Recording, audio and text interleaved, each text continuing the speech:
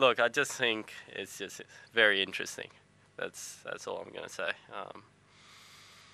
But hey, it is what it is. Really, I mean, you know, I think if it was me that wasn't vaccinated, I wouldn't be getting an exemption, and that's, you know, but well done, you know, well done to him for getting cleared to come to Australia and compete. Look, I don't know the criteria for exemptions. Yeah, apparently it's an independent panel. He must have fit the criteria somehow. So yeah, if he's fit the criteria, then yeah, he should be able to come.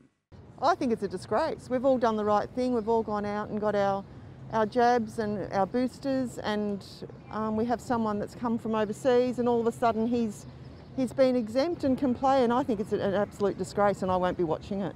I'm a Melbourne boy, but I'm travelling from overseas, and I can sort of just pick up the sort of enmity and sort of aggression towards him. So I guess he might even get booed when he gets up onto the court. I suppose whilst I support the Australian Open and the money it generates for the city and everything like that, I really don't agree with there being one rule for one and another rule for others. So I feel that there should be he shouldn't be allowed to come. It's his choice not to be vaccinated, which is fine, and I think the government here has made the choice that, you know, you should be vaccinated. It's reasonable if he has actual medical problems with that, but if he's just saying that to get in and doesn't have actual reason for it, I guess that's a little bit more iffy, especially if he's coming to Victoria where everyone's, you know, has to abide by the same regulations. So I think the sports star should kind of have the same kind of things that we have. Don't know the process. My first instinct was it's not fair, but I did read that it was a double-blind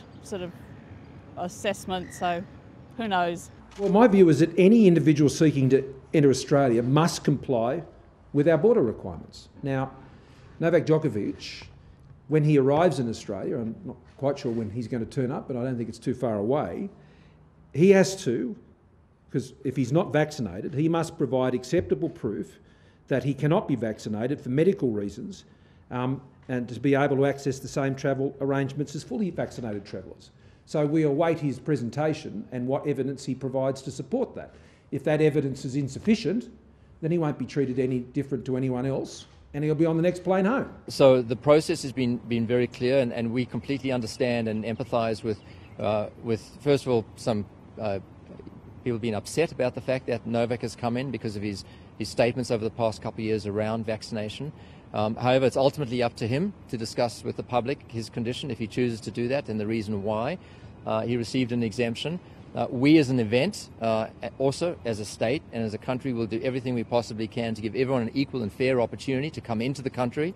I want to recognise and acknowledge that this outcome is something that many in the Victorian community will find frustrating and upsetting, but I want to make absolutely clear that, as has been the case the whole time, no one is or will be receiving special treatment because of who they are or what they have achieved professionally.